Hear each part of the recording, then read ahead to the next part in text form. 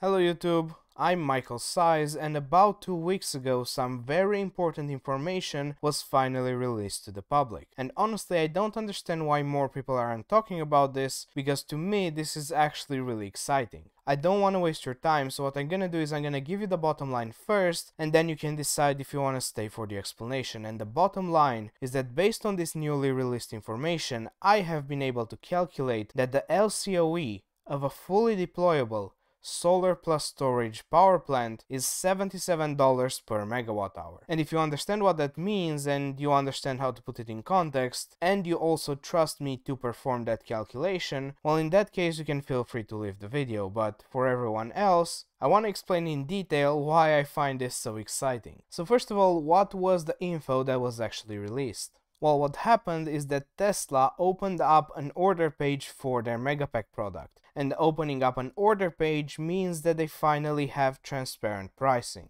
Now, they've been offering this product for a while, but in the past, the product page simply ended with something that said contact us for pricing. But now that Tesla has opened up an actual order page, you can go ahead and simulate an order and see exactly how much that would cost. And this is the first time when we're getting actual first-hand information about this stuff.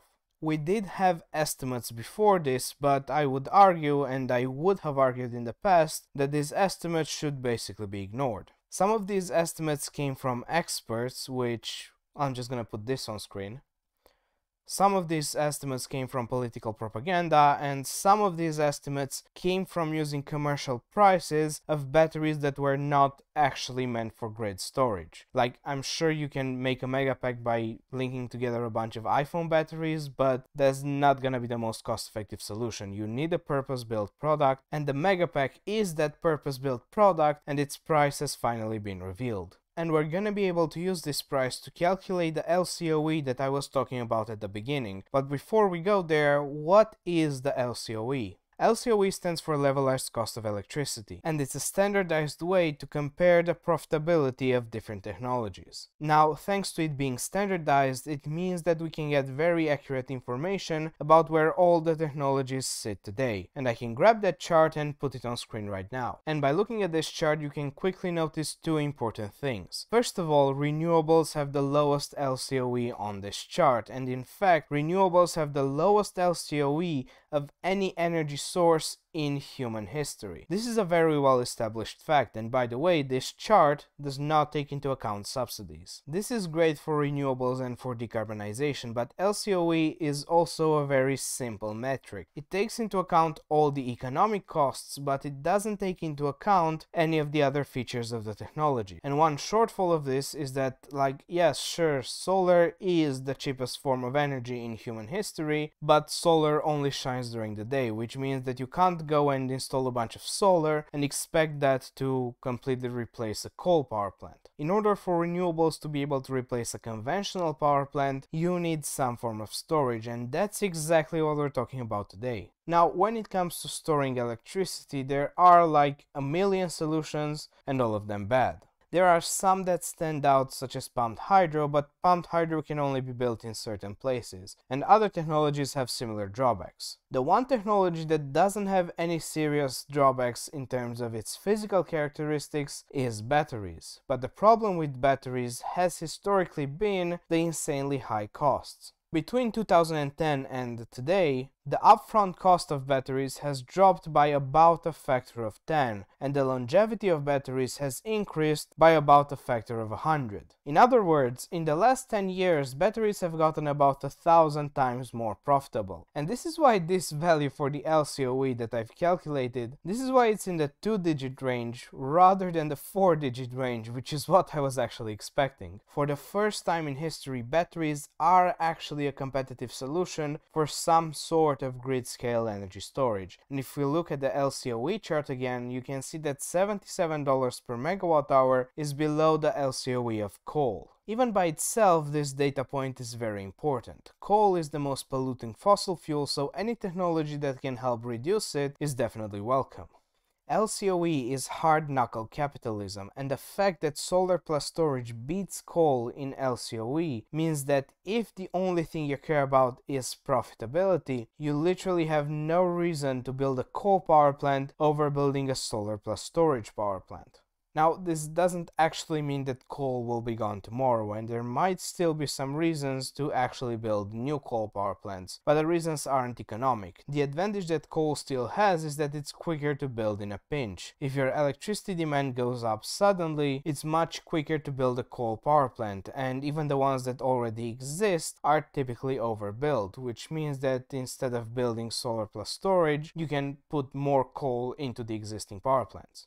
If you go to the Megapack order page, you can see that the product is actually sold out through to the end of 2022, and Elon even mentioned this on the company's latest conference call. We also know that solar panels are sort of in a similar situation. The existing factories are running as fast as possible, and new factories are being built again as fast as humanly possible. These industries have figured out how to reduce the cost, now they still have to figure out how to scale up production. Thankfully though, scaling up production at this point is not a matter of if, it's simply a matter of when. And given that demand for these products is so strong, it means that they can fund themselves simply through their commercial success. This is not a science experiment, this is not some capitalist venture, this is a well-established industry that can pretty much only go up from here. Now, I'm sure you've noticed that combined cycle natural gas is still cheaper than my storage plus solar solution, and that could definitely be a problem. In reality though, if you take a good look at the LCOE chart for solar, and if we also bring in a cost chart for batteries, you can see that these two technologies have displayed extremely aggressive and extremely sustained declining cost curves. There's really no good reason to assume that these costs are just going to stop here. So sure, the LCOE is still higher than combined cycle gas, but as far as I can tell, this is also a matter of when and not a matter of if.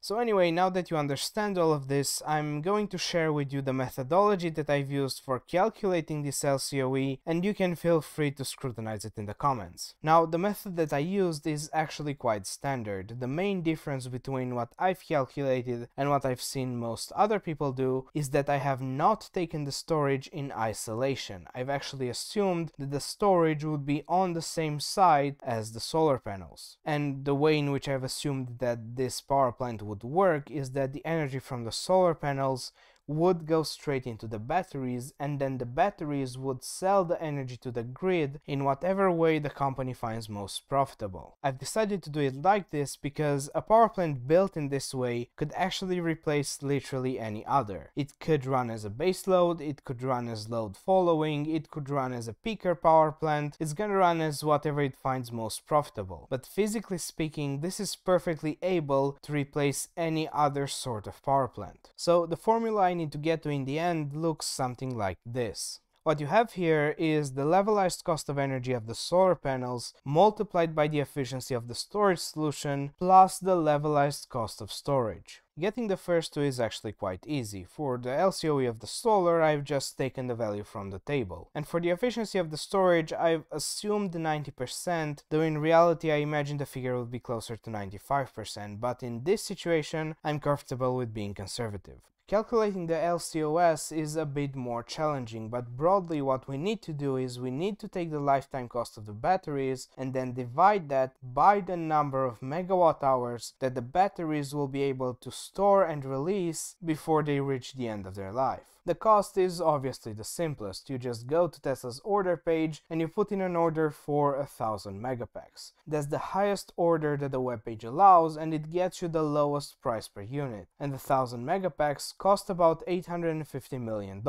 You also need to account for the cost of the maintenance. And Tesla provides that as well, and if you calculate the cost for the maintenance over 30 years, you end up with about $150 million, giving you a total of $1 billion of cost for 3 gigawatt hours of megapacks over 30 years. And I'll get back to that 30 years later. For the cycled energy, the calculation goes something like this. 30 years at 1 cycle per day is about 11,000 cycles. If we assume that by the end of these 11,000 cycles the battery will have 80% capacity retention, and if we assume linear degradation, you can just plug this all into a formula and you get this result. The question of course is, where did I come up with those figures? How did I get 80% capacity retention after 11,000 cycles? And the answer is that I've made some assumptions, and as you're going to see, my assumptions are actually quite conservative. First of all, I've assumed that the Megapack uses LFP, which is not confirmed by Tesla, but it is considered kind of an established fact.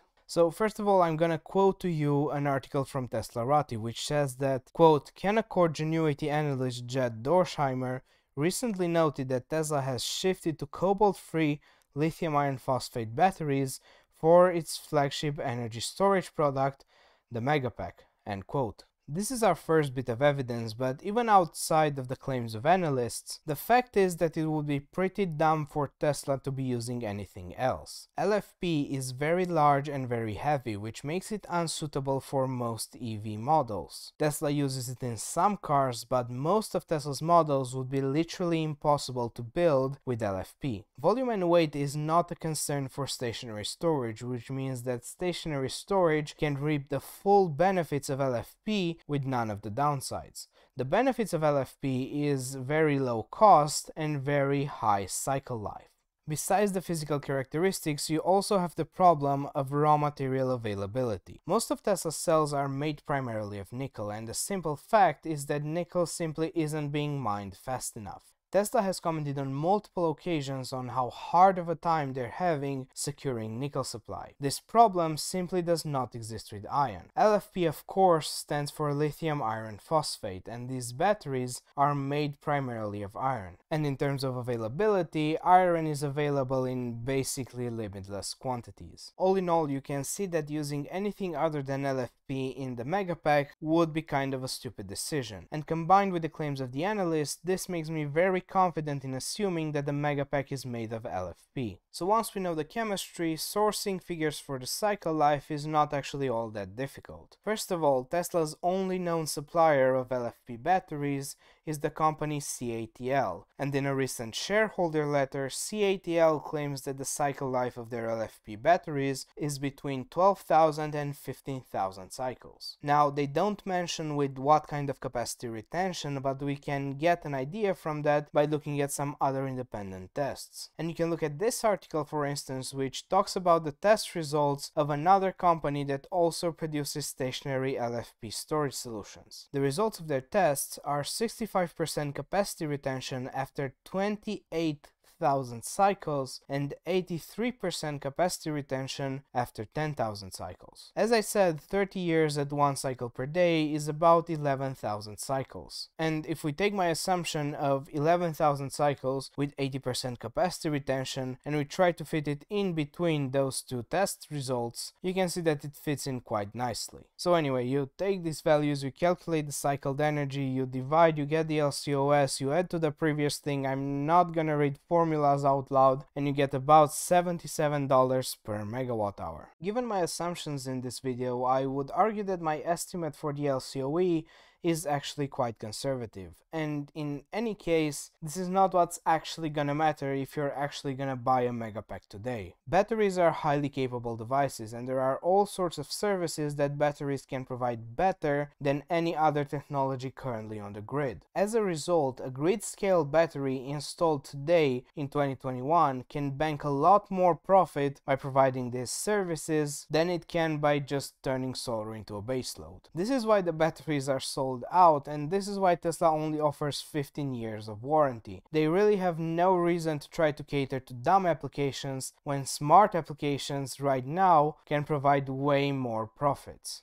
It will be interesting to see exactly how this space evolves, but I imagine it's going to be quite a few years before a power plant like the one I've modeled becomes reality, by which time it will be cheaper than combined cycle gas as well. The important part is that it is possible and it is economically viable, even with the technology of today, even with parts that you can go and take off the shelf, right now in 2021. In terms of science and engineering, the problem of the emissions associated with the production of electricity is basically solved. There are a ton of interesting technologies and developments in this space, and I'm going to talk about them in future videos, so if you don't want to miss that, the subscribe button is just below the like button. In any case, thanks for watching.